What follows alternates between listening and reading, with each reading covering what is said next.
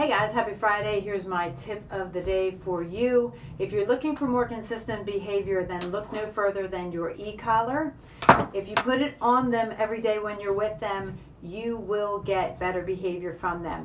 Dogs know when that collar is not on them. That's when they test boundaries. That's when they get into trouble, and that's when you get frustrated. So challenge yourself for the next 30 days so that it becomes a habit.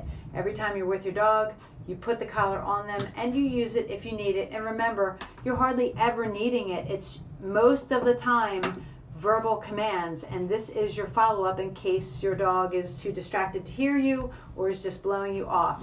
Put the collar on and you're going to get better behavior. Have a great weekend.